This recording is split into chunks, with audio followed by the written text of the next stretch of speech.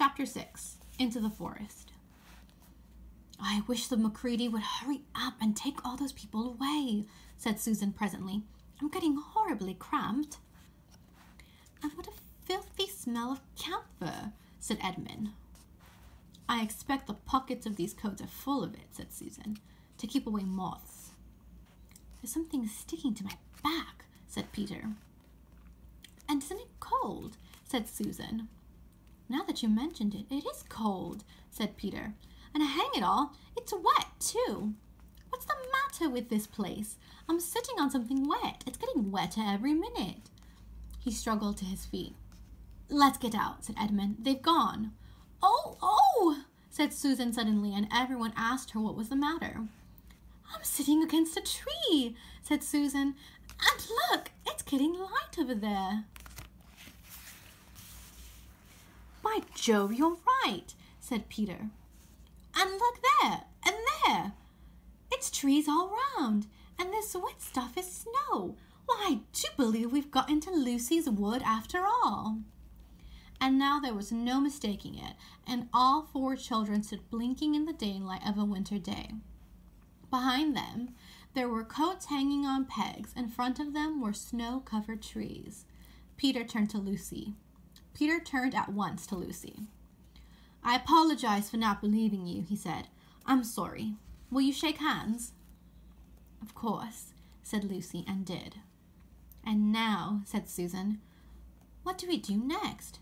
Do, said Peter. Why, go and explore the wood, of course. Ugh, said Susan, stamping her feet. It's pretty cold. What about putting on some of these coats? They're not ours, said Peter doubtfully. I'm sure nobody would mind, said Susan. It isn't as if we wanted to take them out of the house. We shan't take them even out of the wardrobe. I never thought of that, Sue, said Peter. Of course. Now you put it that way. I see. No one can say you had bagged a coat as long as you leave it in the wardrobe where you found it. And I suppose this whole country is in the wardrobe. They immediately carried out Susan's very sensible plan. The coats were rather too big for them, so that they came down to their heels and looked more like royal robes than coats when they had put them on, but they all felt a good deal warmer, and each thought the others looked better in their new get-ups and more suitable to the landscape. We can pretend we're Arctic explorers, said Lucy. This is going to be exciting enough without pretending, said Peter, and he began leading the way forward into the forest. There were heavy, darkish clouds overhead, and it looked as if there might be more snow before night. I say, said Edmund presently, oughtn't we be bearing a bit more to the left? That is, if we are aiming for the lamp-post. He had forgotten for the moment that he must pretend never to have been in the wood before. The moment the words were out of his mouth, he realized that he had given himself away. Everyone stopped. Everyone stared at him. Peter whistled. So you really were here, he said. That time Lou said she'd met you in here, and you made out she was telling lies. There was a dead silence. Well, all of the poisonous little beasts, said Peter, and shrugged his shoulders and said no more. There seemed, indeed, no more to say, and presently the four resumed their journey.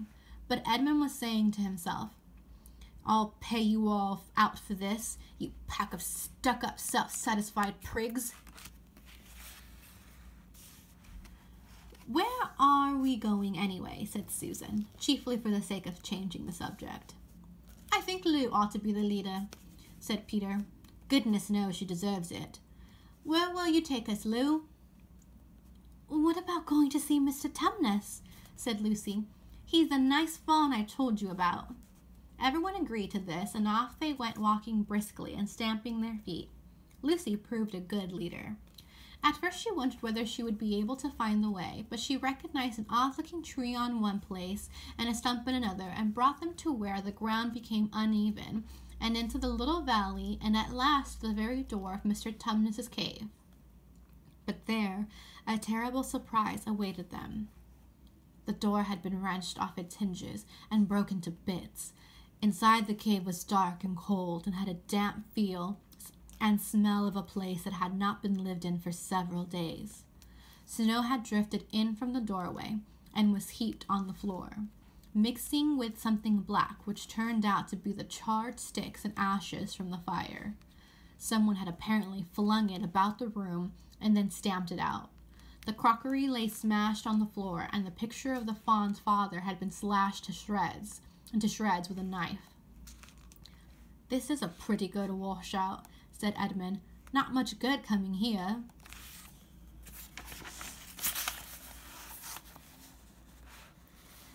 "What is this?" said Peter, stooping down. He had just noticed a piece of paper which had been nailed through the carpet of the floor to the floor. "Is there anything written on it?" asked Susan.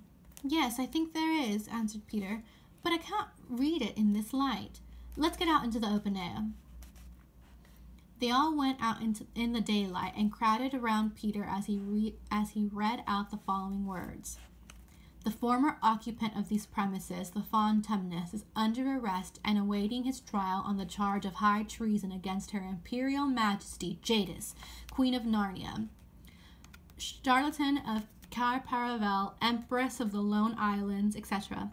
Also of comforting her said Majesty's enemies, harboring spies, and fraternizing with humans. Signed, Margrim, Captain of the Secret Police. Long live the Queen." The children stared at each other. "I don't know that I'm going to like this place after all," said Susan. "Who is this Queen, Lou?" asked Peter. "Do you know anything about her?" "She isn't a real queen at all," answered Lucy. "She's a horrible witch, the White Witch. Everyone, all the wood people, hate her. She has made an enchantment over the whole country so that it is always winter here and never Christmas." I wonder if there's any point in going on," said Susan. "I mean, it doesn't seem particularly safe here, and it looks as if it won't be much fun either. And it's getting colder every minute, and we've brought nothing to eat. What about just going home?"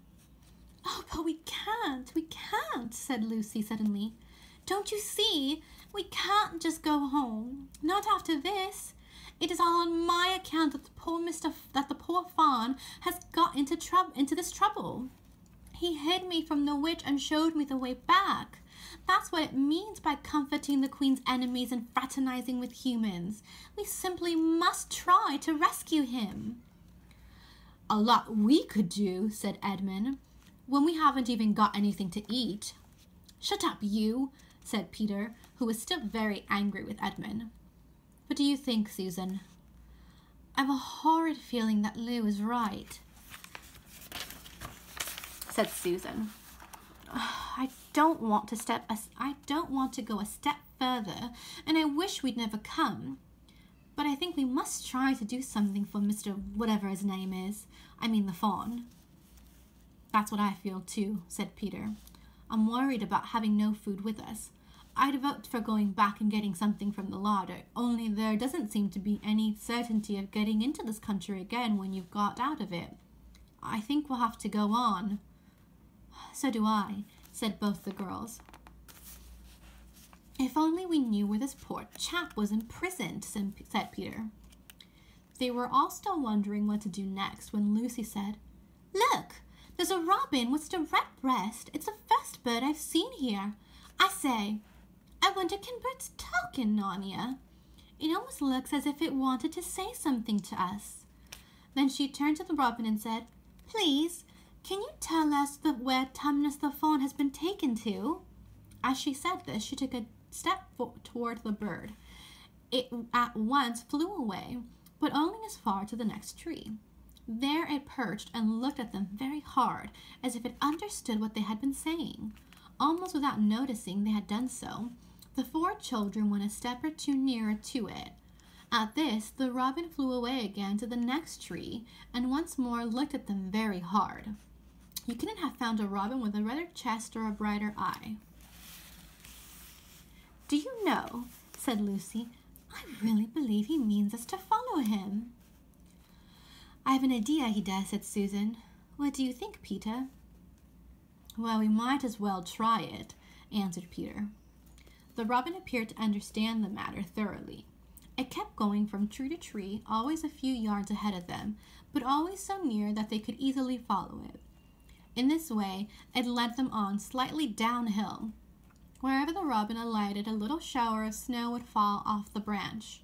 Presently, the clouds parted overhead, and the winter sun came out, and the snow all round them grew dazzlingly bright.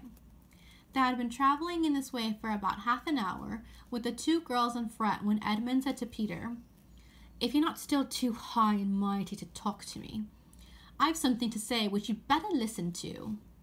"What is it?" asked Peter. "Hush, not so loud," said Edmund. "There's no good frightening the girls. But have you realized what we're doing?" "What?" said Peter, lowering his voice to a whisper. "We're following a guide we know nothing about. How do we know which side that bird is on? Why shouldn't it be leading us into a trap?" "That's a nasty idea. Still, a robin, you know. They're good birds in all the stories I've ever read."